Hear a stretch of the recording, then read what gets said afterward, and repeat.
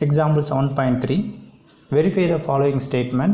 The mean of a binomial distribution is 12 and its standard deviation is 4 ன்னு கொடுத்துறாங்க. So இந்த இடத்துல கொடுத்த ஸ்டேட்மெண்ட் இதை நம்ம வெரிஃபை பண்ண சொல்லியிருக்காங்க. ஃபஸ்ட்டு கிவன் கொஷின் வந்து பைனாமியல் டிஸ்ட்ரிபியூஷனோட மீன் கொடுத்துக்கிறாங்க. அதை நோட் பண்ணலாம். ஸோ இந்த இடத்துல மீன் பைனாமியல் டிஸ்ட்ரிபியூஷனில் மீனோட சிம்பிள் பார்த்தீங்கன்னா என்பின்னு வரும். இதோட ரிசல்ட் பார்த்தீங்கன்னா கிவன் கொஷினில் 12ன்னு கொடுத்துக்கிறாங்க. இது binomial distribution mean, that is NP is equal 12. அடுத்தது பார்த்தீங்கன்னா standard deviation. Binomial டிஸ்ட்ரிபியூஷனில் standard டீவியேஷனோட simple பார்த்தீங்கன்னா ஸ்கொயர் ரூட் ஆஃப் NPQன்னு வரும். அதாவது standard deviation square root of NPQ. இந்த ரிசல்ட் நமக்கு 4ன்னு கொடுத்துக்கிறாங்க. இதை நான் என்ன பண்ணுறேன்னா இதை நம்பர் 1 வச்சுங்க. இந்த இடத்துல இந்த ரூட்டை அவாய்ட் பண்ணுறக்கோசம் நான் என்ன செய்யறேன்னா இந்த ஸ்டாண்டர்ட் டீவியேஷன் என்ன பண்ணுறேன்னா ஸ்கொயரிங் ஆன் போஸ்ட்டை அப்ளை பண்ணுறேன். ஸோ இந்த இடத்துல squaring on both sides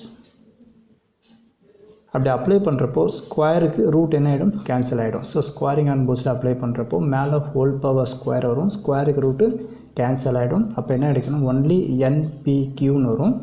squaring on post பண்ணுறப்போ 4 ஸ்கொயர் பண்ணுறப்போ 16 வந்துடும். ஓகேங்களா? இந்த இடத்துல மேலே ஹோல் பவர் ஸ்கொயர் பண்ணுறப்போ ஸ்கொயருக்கு ரூட்டு கேன்சல், 4 ஸ்கொயர் பண்ணுறப்போ 16. இதை நம்பர் 2ன்னு எடுத்துங்க. இப்போ என்ன பண்ணுறேன்னா இந்த ஸ்டேட்மெண்ட் நம்ம வெரிஃபை பண்ணுறதுக்கோசம் ரெண்டுமே டிவைட் பண்ணுறேன். ஸோ இந்த இடத்துல 2/1ன்னு என்ட்ரி பண்ணுறேன். நம்ம 1/2 போட்டாலும் சரி 2/1 போட்டாலும் சரி எல்லாம் எப்படி போட்டாலும் ஒரே மாதிரி தான் ஆன்சர் காட்டும். ஸோ 2/1 எடுத்துக்கிறேன்.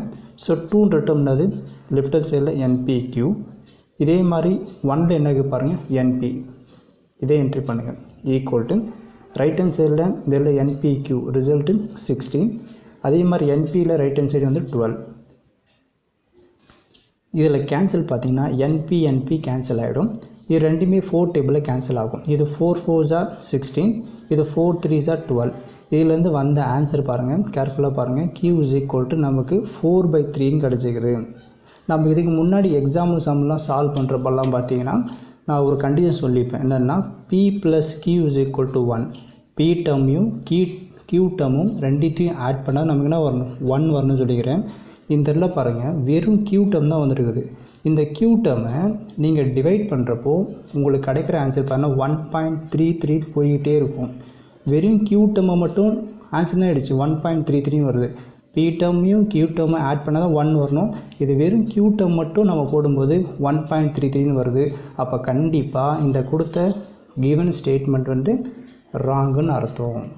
ஸோ இதில் வந்து பார்த்தீங்கன்னா நம்ம என்ன பண்ணலாம், since P + Q cannot be greater than unity, therefore the statement is wrong ன்னு சொல்லி சம்ம கம்ப்ளீட் பண்ணல. ஏன்னா P and Q term add பண்ணால் நமக்கு 1 வரணும். இந்த இடத்துல Q டேர்மே நமக்கு மோர் தென் 1 இருக்கிறதுனால இது கண்டிப்பாக கொடுத்த ஸ்டேட்மெண்ட் நம்ம ராங் சொல்லி சம்ம கம்ப்ளீட் பண்ணிடுறோம். ஸோ இதுதான் இந்த சம்மோட ஆன்சர். Thank you students.